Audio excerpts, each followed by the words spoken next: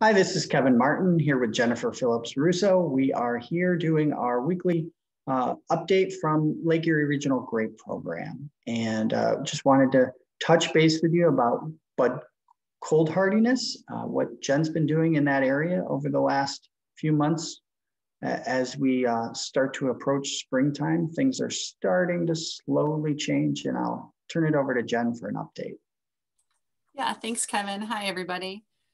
So over the past season, we have been working on some research that's been funded by the New York Wine and Grape Foundation. And basically it was a grant to test cold hardiness under different cropping level conditions. It got a little more well-rounded, and I'm going to explain it briefly for you without making your mind turn in circles. Basically, we're testing natives, hybrids, and vinifera. So we chose Concord as a native, we chose Vignol as the hybrid, and Riesling as a vinifera. All of these vines are located at the Cornell Lake Erie Research and Extension Laboratory in Portland, New York. And I worked there with their staff to do what we called timely cluster drops. So we had a high, a medium, and a low cropping levels. And we also had a control where we just left everything. I'm not going to go into all of the differences of what those were for you. I just want to let you know what the results are thus far. So we also did it at timing. So we dropped clusters just after, excuse me, fruit set. I can't even think today. I'm sorry, everybody. We did it just after fruit set. Then we also dropped clusters at right after veraison started and 30 days post bloom. See how that happened? Fruit set, 30 days post bloom, then veraison when we did all of our cluster drops. It has been a week, people, and I know I don't have to explain to you because we're all in the same boat here.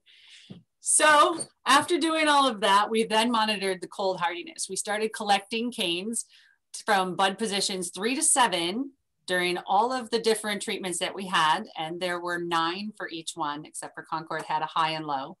I'm sure you've all heard and are aware of the Concord Cornell Big Red Sea, a variable rate trial within a variable rate trial that Terry Bates was running.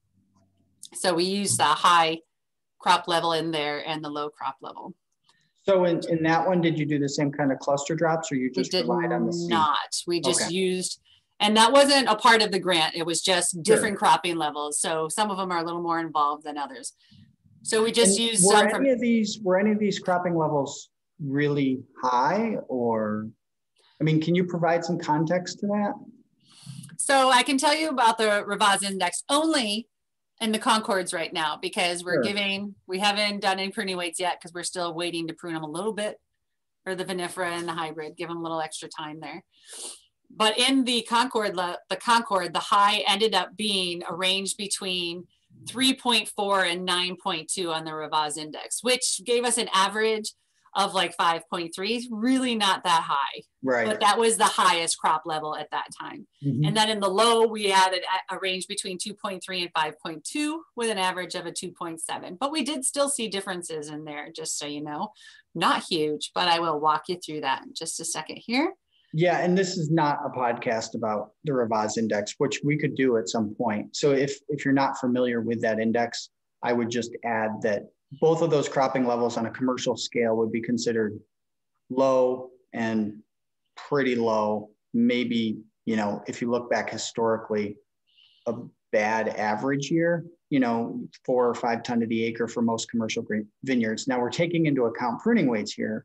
So the actual yield certainly could have been higher than 4 ton to the acre, but these are not considered commercially high Rivaz indexes at this time. So that's why we get multiple years to do this research. We'll get a high that's actually high that might scare a few people at some point. So let me just kind of, first a brief overview of what I reported on this. For the Concord ones, both of those different samples, what we're considering a higher and a lower cropping level, like Kevin just said, it's not based on the Rivaz index there, just what we had in that particular trial at that time. One was higher than the other. And both of those samples held similar trends. I'll show you some numbers here in a minute. There were altering highs and lows, like they flip-flopped throughout the season, but all in all, they had an average of only 1.18 degrees difference. So one was higher one week, one was lower, higher the next week, but it was only like a degree difference between the two.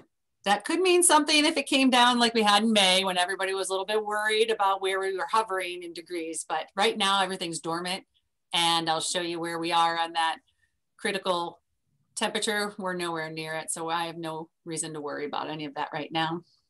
In the Riesling trial, so the vinifera portion of that, the results indicated that a medium crop level, or 5 shoots per linear foot with 1 cluster per shoot, had consistently outperformed the other cropping levels, which were high was 5 shoots per linear foot with 2 clusters, and low was 4 shoots per linear foot with 1 cluster.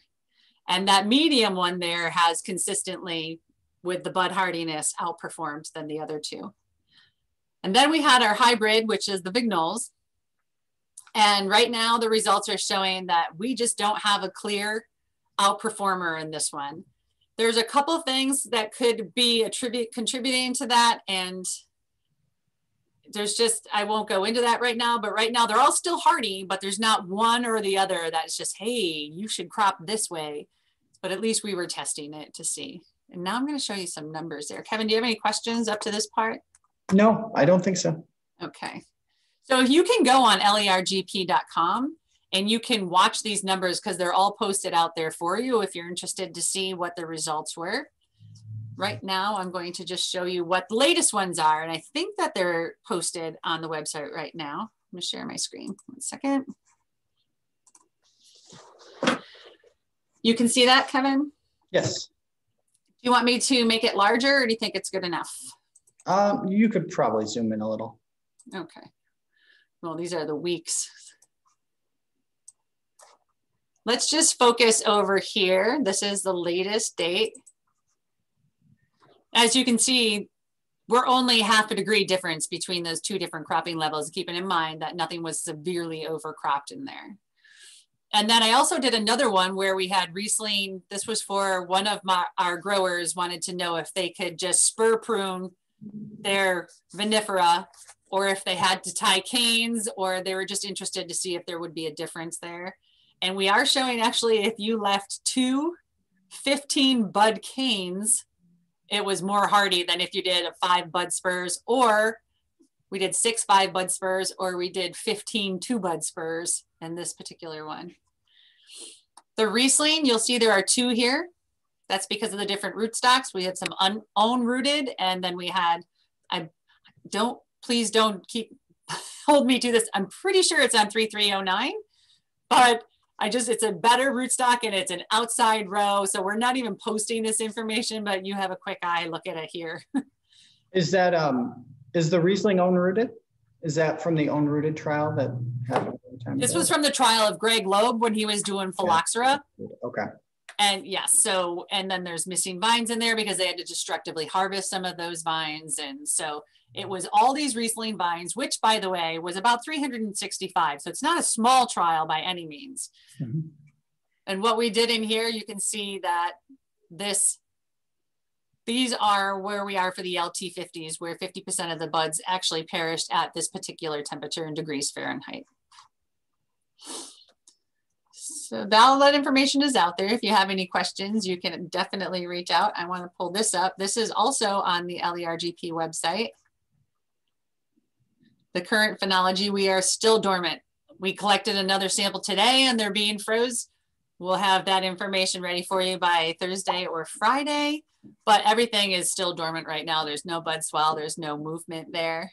And the critical temperatures, if you were interested, and I posted this in the past in certain crop updates. Let me get over to it. Hey, it's this one. So we're here. And it says that we can have, if you're like swelling here, like this is more water, this is where we really worry about if we have a frost and that's going to then damage those buds. We don't have to worry yet. They're still tucked in there and the bud hardiness is, like we said, oh, jeepers creepers. Concords right now, we could get down to -3 degrees Fahrenheit and it's not really projected right now in the forecast. So I think we can all rest a little easy right now on that. Let me share my screen real quick and I would just add a little bit to what you're saying there. Just being who I am, and if you'd rather be worrying rather than resting easy. So Penn State and Cornell teamed up as part of their statewide teams to do webinars over the course of the winter. You can register for the next one at extension.psu.edu. Here's the information there. This is free. Ahmed Dami of Ohio State and will be one of the guest instructors for that. And the last time I heard him speak, now would be about the time to apply chemicals to delay frost, or to create frost mitigation by delaying the coming out of dormancy. He's continued to do research in that area. So I don't know if you're already late and you need to hop on the sprayer today, or if there are some new chemicals out there to help the delay of deacclimation and the delay of bud swell specifically. And rumor has it that he's going to be doing some research with Dr. Terry Bates this coming season. Yep. So I'm going to be learning along with you guys if you guys want to attend that. I do know that, you know, the traditional research was rooted in stylet oil. It's a nice product for Concords because it's cheap. The sooner you do that, the more of an effect you get. You just have to be really careful, and a lot of people don't even recommend it, because if you overdo it on the rates, you can create some damage. And obviously, creating damage when you're trying to prevent damage, it quickly becomes a money-losing thing. But you know, if you stay in those really low rates, you can run the risk of not having enough effect, but you won't run the risk of causing any damage. So there are some fancier oils that you can go crazy with and will never cause any damage. And now I think there are some new products that work in similar ways. I would thank you for that, Kevin. I also want to add that if you go to this webinar, which I really think you should, I think it's valuable for you to look at. If there's anything that crosses your mind in regards to, I wonder if it would help here, or I wonder if doing this has any, reach out to us and we can set up research trials and see if we can get funding for it. So this is for you. We want to do research that helps you out. So reach out with any of your suggestions and we'll see what we can do. All right.